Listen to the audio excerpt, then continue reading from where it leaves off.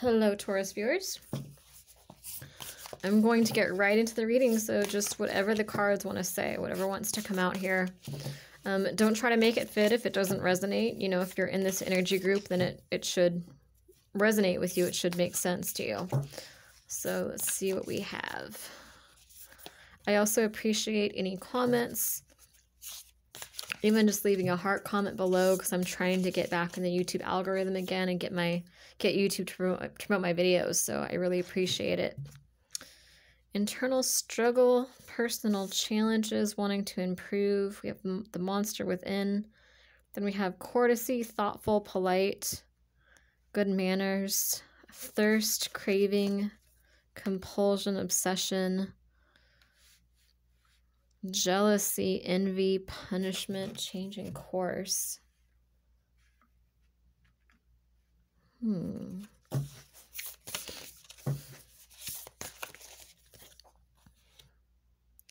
Rebellion, upstart, revolution.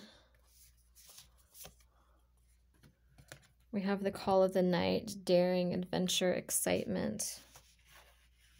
Just put those there so you can see them.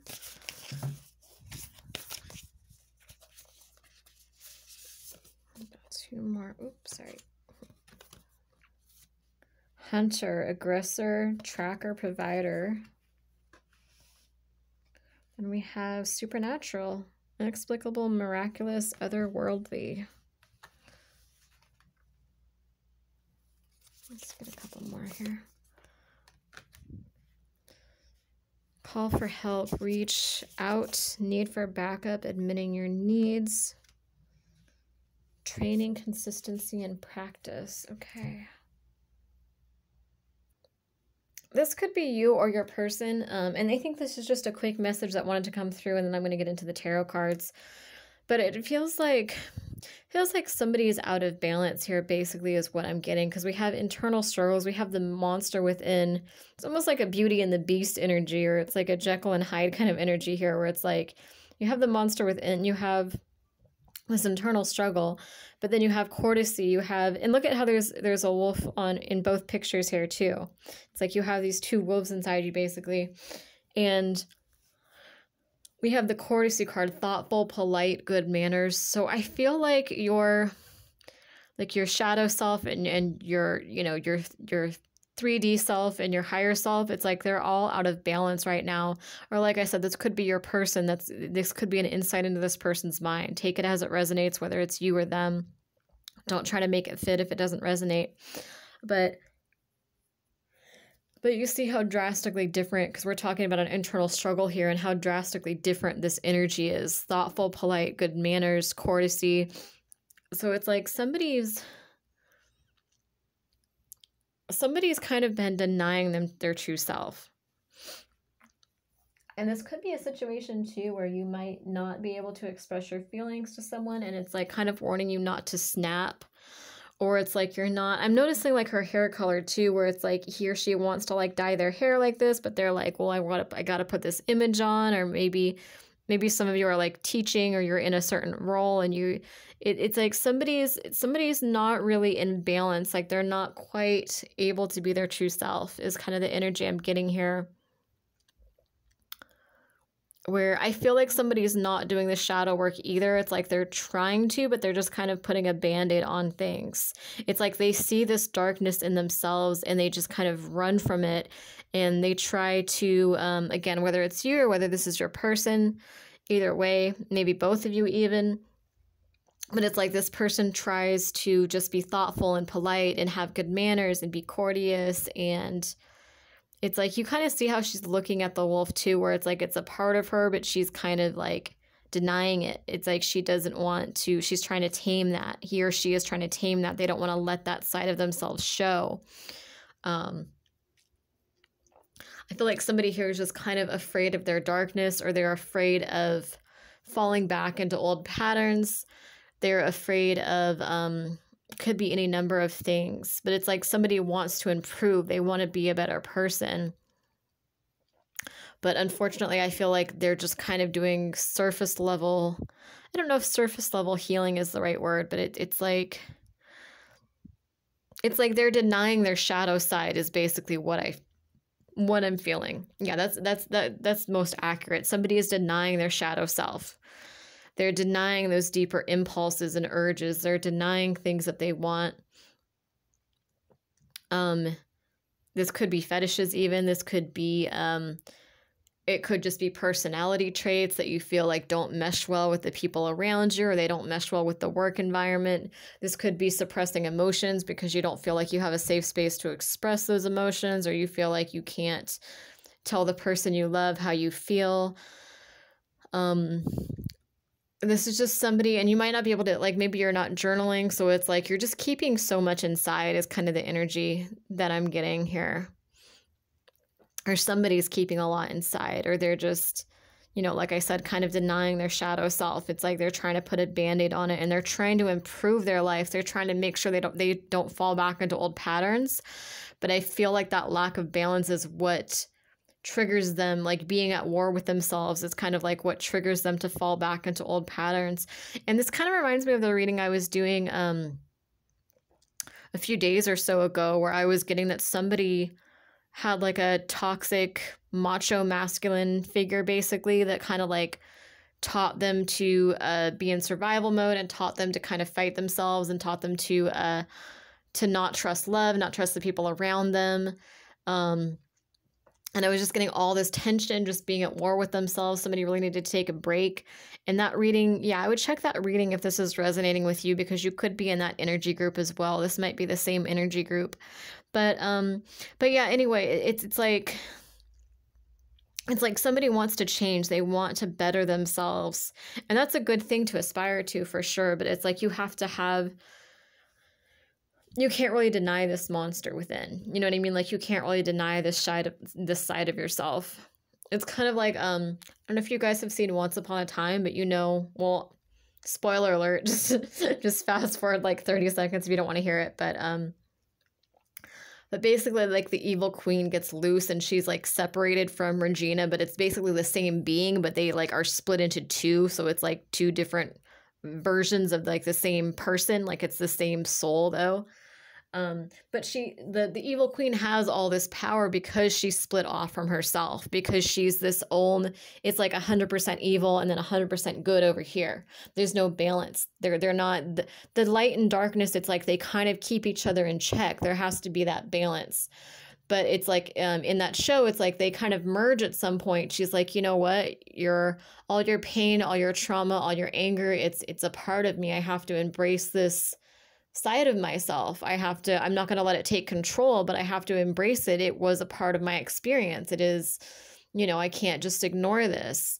And once she accepted that, once she merged with that part of herself again, she was able to find that balance. So it's one of those things where it's like somebody wants to change, but, you know, if you're just sticking a Band-Aid on it and you're trying to, you know, be thoughtful and polite and have good manners, and you're trying to do things a certain way, and you're like fighting not to fall back into old patterns, but you have to, yeah, you need that balance between your shadow self and your light self, and your, you know, you can't really have one without the other. You need to keep them both in check. And for some, this could just be denying yourself things that you want and need. Like you might just be overworking yourself, and it's like you're not really having fun. You're just trying to get to where you need to go. You're kind of running on empty. Or like I said, for some, you might be like suppressing your emotions. Like you feel like you don't have a safe space to express your emotions. Whatever it is, if you don't find that balance, it's this karmic cycle is going to repeat, where it's like you eventually just can't take it anymore, and you cave, and you either, you know, let it all out and you explode emotionally on somebody, or you go back to your shadow self, to your old patterns, maybe drinking or drugs or gambling, or old thought patterns. It could be a number of things. But yeah, it's like, it's basically saying you have to learn to, like, you can't just completely suppress that pain or suppress that side of yourself. it's going to, because that's when it gets ugly, because this side of yourself demands to be heard. You know what I mean? It's like suppressing a whole part of your personality, and you're like, no, like that doesn't, like, no, I'm not doing it. And like day by day, it's like it gets stronger and stronger until it just like screams to just be heard and to be seen. And that's when your shadow self comes out and takes control in really ugly ways.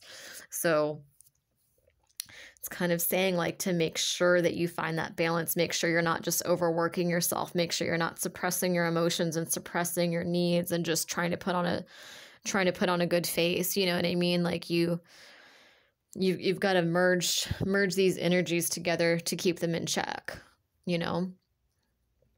And this could be emotionally too, where it's like, if you don't let yourself cry, eventually that's when you like fall into a depression, because it's like, you're not letting yourself feel the emotions. You're in survival mode. You're like, I'm just going to get to where I need to go. I'm going to be strong. I'm not going to let myself fall back. But then that's like when it's like the 10 of Wands energy, where it's like you have the weight of the world on your shoulders.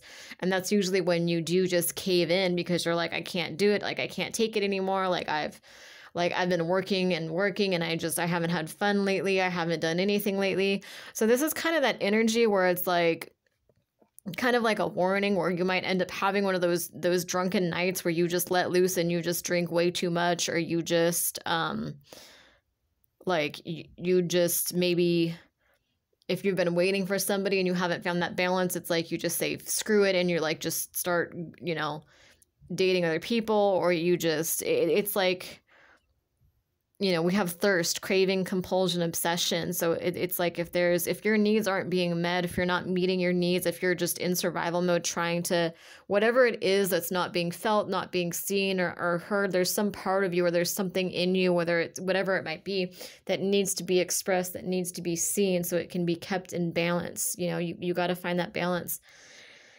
But yeah, there's kind of a warning here where it might just be, because we have jealousy, envy, punishment, changing course. And it might even be like you could be jealous, or you could be upset with somebody, and you're trying not to express that because you don't.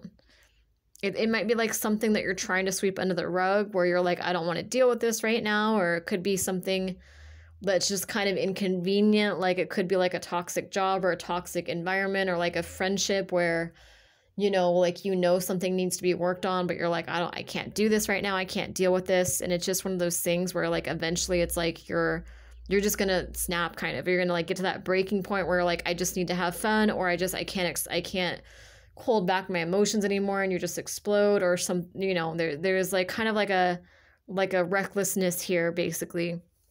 Because we have rebellion, upstart, you know, revolution here, call of the night, daring, adventure, excitement, hunter, aggressor, tracker, provider, where it's like all this like aggressive kind of energy, like all at once. It's like you're just, if your life is kind of stagnant or kind of boring, it's kind of like you have to have that balance and bring that fun back into your life. It can't just be all work and no play. Because then it's like you're just craving that like excitement. You're craving that, you know, the call of the night. It's like you're craving that passion. You're craving something new. And that's when you get in that mode, that hunter mode. Supernatural, inexplicable, miraculous, otherworldly. Training, consistency, practice. And we have call for help, reach out, need for backup, admit your needs. I think that's really relevant here. Call for help, admit your needs. Be honest with yourself, do the shadow work, even do like some shadow work prompts. There was, I forget the website, it's something Wolf, but if you look it up, if you look up shadow work prompts, it should come up. But it's all, this website, it's like they have these shadow work prompts that are for each different chakra. So I would really look into doing some journaling and some shadow work prompts as well. But yeah, it's like you need help, you need support, you got to admit your needs. You know what I mean? Whether it's whatever it is that's not being met, if you just, it's like, I'm hearing that quote, like, what is it? Like the definition of insanity is like doing the same thing over and over again, expecting a different result. It's like, there's like a stagnant energy here almost that needs to be broken out of, where it's like you're trying to survive and you're just trying to get to the next place. You know what I mean? Like you're just trying to keep Like maybe this could be somebody that's struggling financially, and it's like you might need to ask for help, or you need some kind of financial support here. Basically kind of letting go of pride and saying, you know what, I'm human. I can't really do this alone. I do need some help, whatever that might be. Could be resources even that you call, you know, maybe some sort of resource that you call for help paying rent, whatever it might be. But yeah, just admitting your needs, asking for help is important right now. And yeah, finding that balance, you know, supernatural, miraculous, otherworldly, finding that balance between like your higher self and your shadow self and your you know, physical self, and all of it, just balancing all those energies out. It's going to take training, consistency, practice, self-discipline. Like it takes time to learn those things, but you're kind of going back and forth between like darkness and light. You know what I mean? Like you're going from one extreme to the other. Or for some, like it might not be that it might just be more like survival mode and then not having fun at all, you know, or like trying to meet a goal, but you're not you're not like your life isn't balanced. Like maybe you're doing well financially, but your social life is failing, or vice versa. You have a good social life, but you need financial help or something. It's like there's something, and it's like whatever it is that's not being balanced, I feel like you're trying to just kind of think positive, or you're trying to kind of sweep it under the rug. And that's that thing where I was talking about, where it's like it's going to come up later in uglier ways, where it needs to be addressed. The last day in the light, unexpected endings, surprise changes, sudden shifts, ecstasy. There might be an ending, but it might be something that you want. Because we have ecstasy after that, and seduction. So we have desire, allure, manipulation, hope, anticipation, wish. I feel like it's also saying some of you need to make sure, like for some, this could be a warning where it's saying don't do something in like the spur of the moment. Don't let yourself snap. Like it might be one of those things where you're like, you're not meeting your needs and you're feeling stressed. So one day you're just like, screw it, I'm quitting my job with like no backup plan. You know what I mean? Or if like your needs aren't being met in a relationship, and it's one of those things where it's like you're suppressing your emotions, and then one day you're like, screw it, I'm done, like bye. You know, and then you look back and you regret it, and you're like, wait, I should have saved that friendship, or I should have saved that relationship. I should have expressed my emotions in a more balanced way. I shouldn't have just held it all in and exploded just out of nowhere. It's one of those things where it's like, I think it's kind of actually a warning is what I'm getting here more than anything, where it's like, don't let yourself get to that point where you just explode, whatever it might be, you know.